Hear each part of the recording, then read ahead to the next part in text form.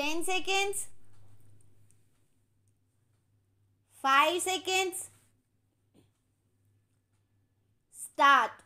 Sir, I have very great pleasure in bringing forward this bill before the House. The creation of an All India Institute of this nature was first mooted by what is known as the Bhor Committee in their report.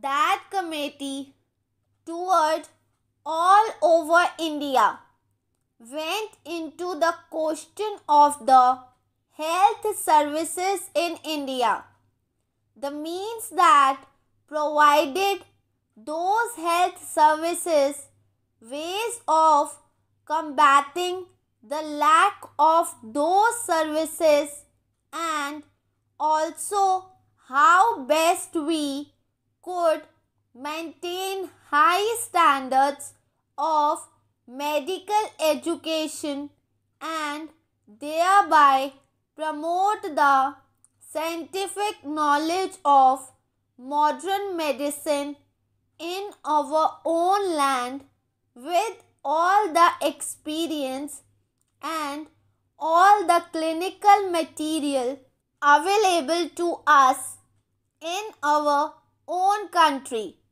In the background of our own country, including the villages, rather than send a few of our students abroad to go in for further postgraduate study.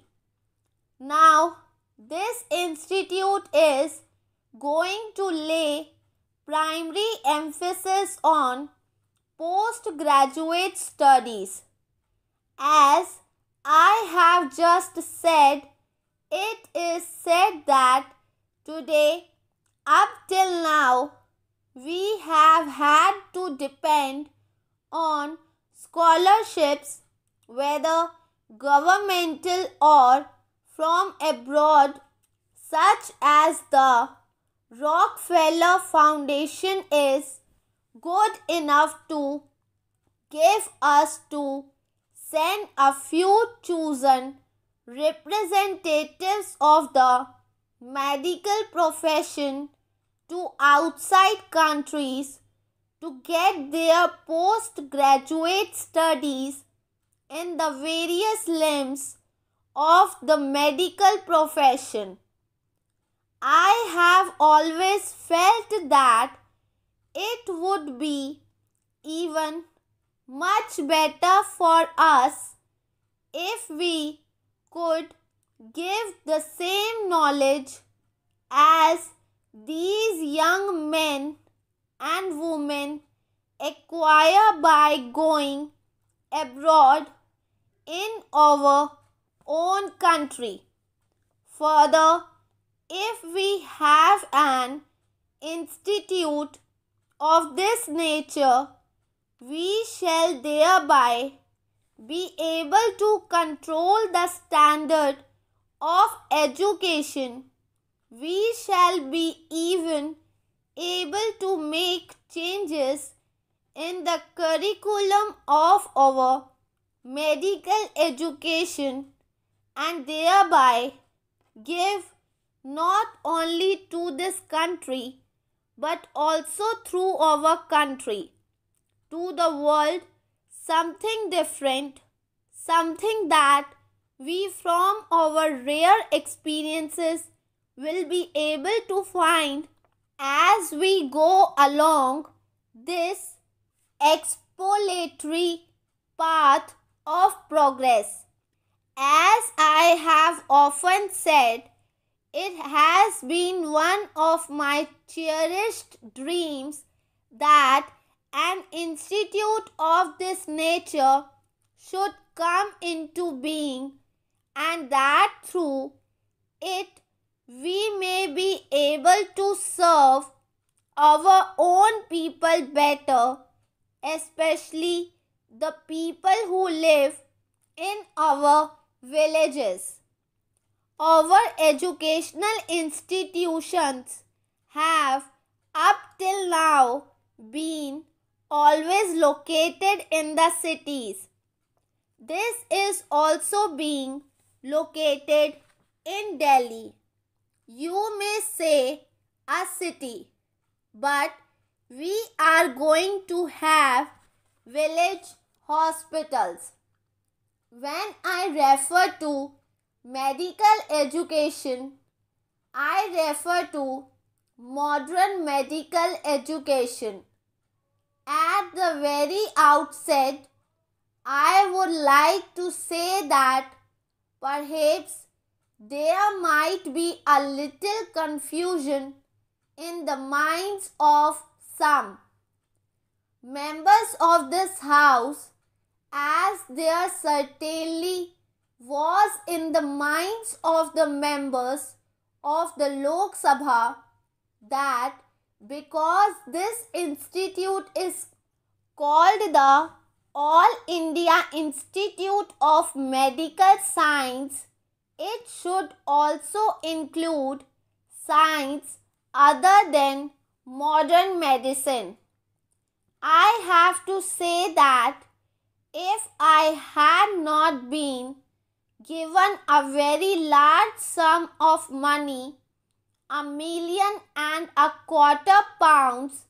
by the New Zealand government under the Colombo Plan to start an institute of modern medicine, I should probably never have been able to get our government to give me that amount of money to start with.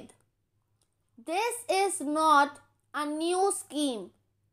It has been before both houses because money for it has been budgeted over the last 4 years. There have been some delays in starting it, but there was no question ever of this institute being anything except one for developing science which are allied to modern medicine. Now, modern medicine includes ever so many science which, with the dynamic progress which this science makes, are increasing in number every day. I go further and say that what modern medicine constitutes today is the sum total of all knowledge gleaned through all the long years lived on this earth, as far as we can know, and just as I have no doubt that in the old days the Arab world called their science Unani, that is to say, they took it from Greece, and probably ancient Greece and ancient India had contacts too. I have no doubt either that modern medicine in the initial stages took a great deal from Ayurveda, or that science of life as propounded by our ancients. But there is no doubt also that Ayurveda remained static. We should do all in our power now to revive Ayurveda and through Ayurveda give what it has to give to enrich the broad stream of modern medicine which we have accepted as the basic means of giving relief to our people in this country.